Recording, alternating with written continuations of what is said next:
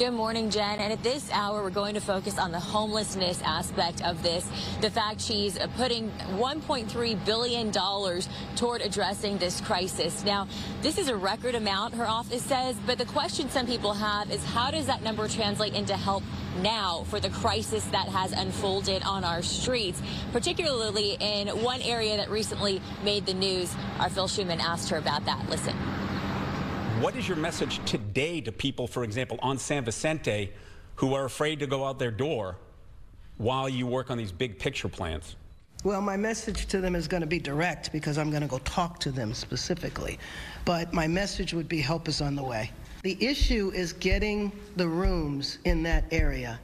And if not there, then in another area. So I want them to know that we are actively working on that as soon as we can get the rooms. I can't tell you a date.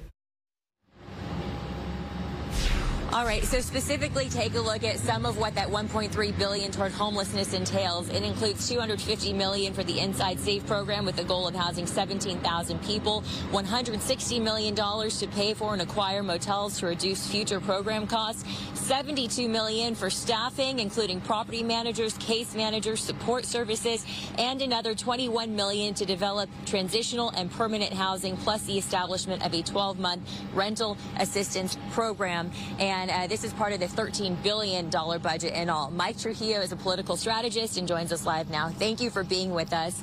Hearing what you just heard and knowing what you know and being the expert that you are in this space, what is your take and big takeaways on what she proposed surrounding homelessness? Well, I think it's big, it's bold, and it's Karen Bass. Her budget is historic, and it's the right thing to do to get critical services for our unhoused residents, to get them off the street and back on their feet.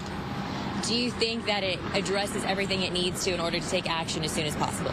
Well, you need the federal government, the county, and the state, and the city to come together to actually get this right. And what Karen is doing, or Mayor Bass is doing, is putting a massive down payment, a big step forward on doing the right thing. How would you compare the money? Her office called this a record-breaking number. How would you compare this to what we've seen in past administrations? I mean, their office is correct. It's record-breaking. It shows that she's taking this issue seriously. She knows she has to solve it if she wants to get reelected, and this is exactly what you needed to be doing in the first 100 days. In terms of what the money's going toward, are those all the right places? Anything else you'd add to that? I mean, you need constant wraparound services. Every unhoused person has a myriad of problems, whether it's drug or alcohol, whether it's just not being able to afford your home. So all of the things that need to get people off the street and back on their feet is necessary. It's a 180-degree or 360-degree perspective, and that's what you see in that budget. We appreciate your perspective and your time. Mike Trujillo, political Democratic strategist. And now coming up in the next hour, we're going to talk to him again about the LAPD component of this, because that was another big part of this budget. The LA City Council, they're going to have about the next month or so to decipher whether they're going to approve all parts of this budget and kind of, make any changes that they want to make. The homelessness part has a lot of support. The LAPD part is a little bit more controversial. And so we'll talk about all of that coming up at 8. I'll throw it back to you. All right, Christina, thank you very much.